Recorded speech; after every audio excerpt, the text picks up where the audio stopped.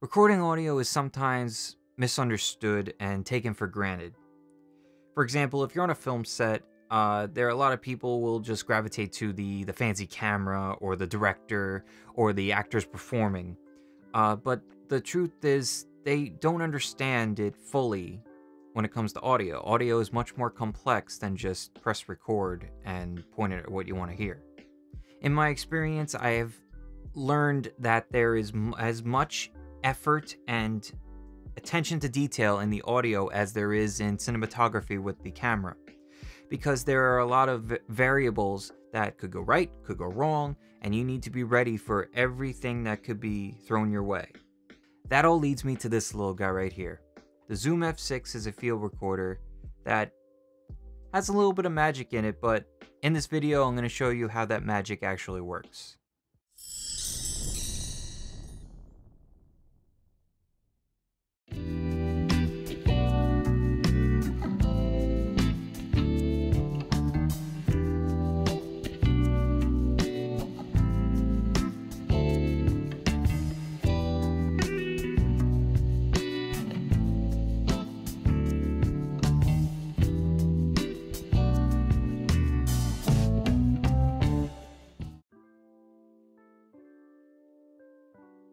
When you first see the Zoom F6, it looks small in size and it looks fragile. But the size is really the only thing that might make it seem a little bit inadequate. This thing is very sturdy and it works very well as a field recorder that is brought around and then taken around and just not beat up, but it can handle itself. It can hold its own. The LCD screen, just like the body, is small, but it's large enough that you can see all the information it has to offer. On the bottom of the LCD screen, you have three buttons. You have the stop button, the record button, and the play button. The record button and the play button both light up, which is really cool. The record, red, and the play, green. On the sides of the LCD screen, you got four buttons. On the top left, you have a menu button. On the bottom left, you have the accept or OK button. And on the right, you have the navigation buttons up and down. Along the sides of the face of the recorder, there are 6 gain knobs that are really cool, and they're all the same, with a dash mark to indicate where you are in the level, and a textured rim to be precise with your gain adjusting. Also, it has a locking mechanism when you put it all the way down to 0 so that you know that it's off and you are at 0. Moving along to the left side, we see 3 of the 6 locking XLR inputs. The locking is a clutch, very clutch component to this, because wires are always getting pulled and yanked and moved around, especially if you're on the fly, if you're got in a bag and you got wires moving all over the place. It's nice to have them locked in, just like the other end of the XLR that goes into the mic, it's locked as well. Not all recorders have this, so it's nice to have it. In the top right of the left side, you have a slot where you could put a Bluetooth adapter. Now, the Bluetooth adapter doesn't come with the recorder, but you could buy it with it if you'd like, when you get it, if you'd like. The Bluetooth adapter's only compatible with the F controller mixer. Basically, it's just a little mixer that you could hold on the side if you want someone to be a boom operator, and you could control the levels right there. Or you can have an iOS app that is also compatible with it, which is nice, because then you can leave it in the bag and then you could adjust it on the fly with your phone. Next to the Bluetooth adapter slot, there is a line out that you could put to a camera or another mixer or another recorder or whatever you may need it for.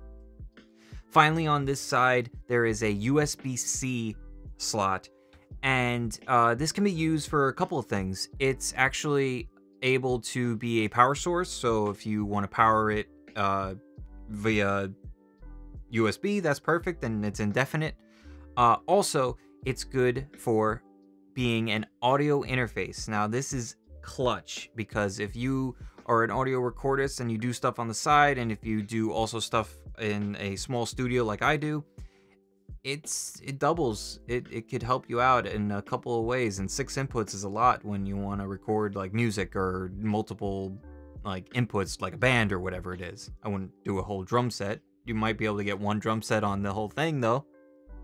Moving over to the right side of the recorder, you have 3 more locking XLR inputs. Like I said, clutch, very nice zoom. I like that little touch on there. It makes it really nice to have and not worry about it. One less thing to worry about, right?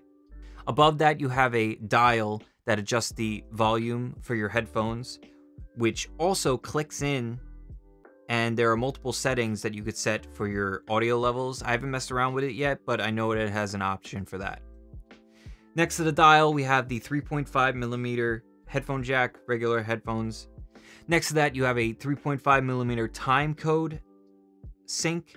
So that's something you would put to another recorder, or you could also put it to a camera that has the same compatibility. That's probably more plausible for recording.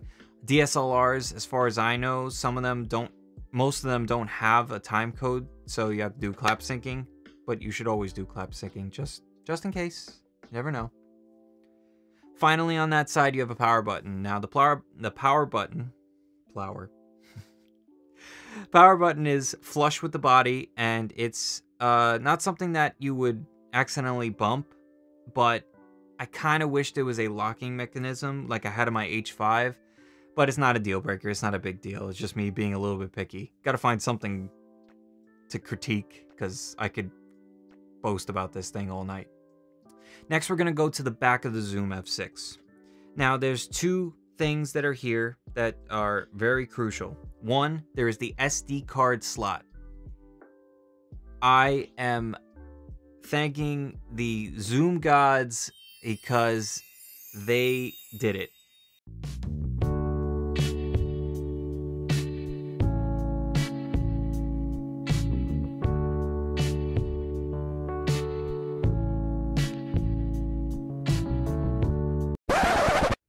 I've been working with an H5 for a while now, and most handy recorders, most lower budget or smaller recorders, audio recorders, can't handle a higher SD card.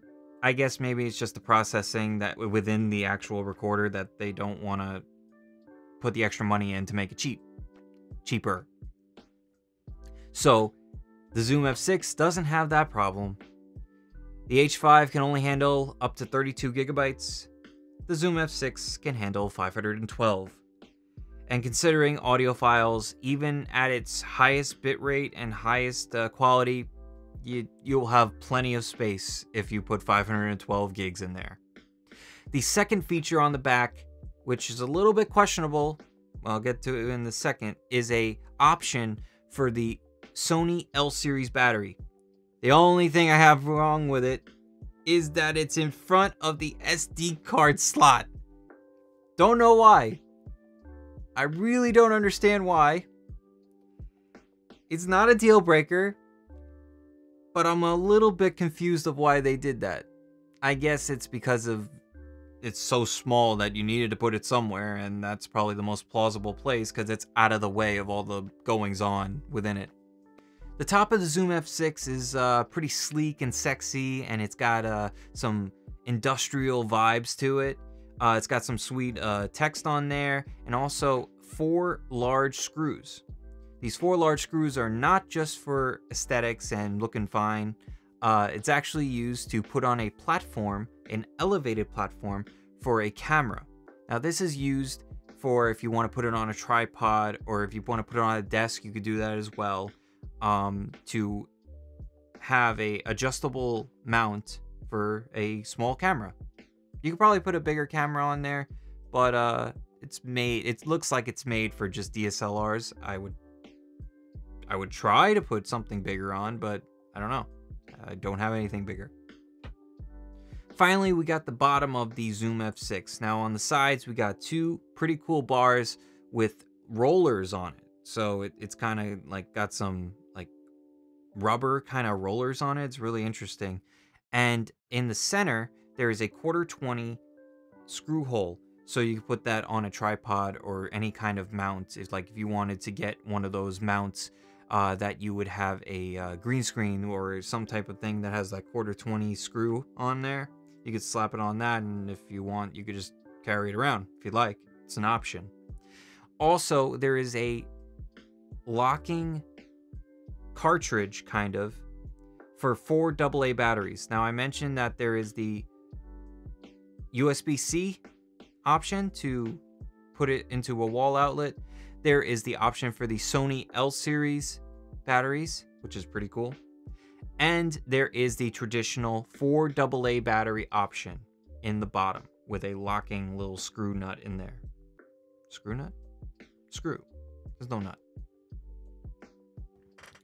So overall, as far as the build is concerned on the Zoom F6, like I said, it is small, but it's deceiving. It's like a little giant. It's got a lot of features, and it's pretty sturdy. Like, it could handle being lugged around and brought around, and you don't have to be too careful. I would be careful, like with anything, any technology, and you'll have it in a bag because you should have a bag. It's not something like a handy recorder. It's not a handy recorder. It's a field recorder, so you need to put it on something, either a stand or a tripod or in a bag. Since we're on the subject of bags, here is the Zoom F6 bag right here. It has 2 sections on the side here where you can access the XLRs and the other components on the sides. You got the top section here where you could actually see into it and adjust the levels as well. And you got the bottom here, which got a little clip there where you can get to the battery and the SD card. Very cool. It's made, this one specifically is made for the Zoom F6. I'll put that in the description down below of where to find it. Hey everybody, thank you for watching that part of my Zoom F6 field recorder review. Obviously, we went through the exterior and all the hardware on the outside. Part 2 will be all about the menu system and what's going on internally of this field recorder. So if you want to see that video, please hit the subscribe button and that bell to know exactly when it's coming out. And until then, take care, be safe, and I'll see you next time. Don't worry, I brought my key.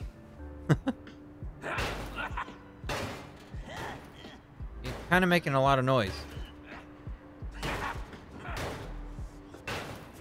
Hey, I believe in you, John. You show that wall. Hey, Bruce, I have an idea. Why don't you jimmy it open? I couldn't help it. It was too funny.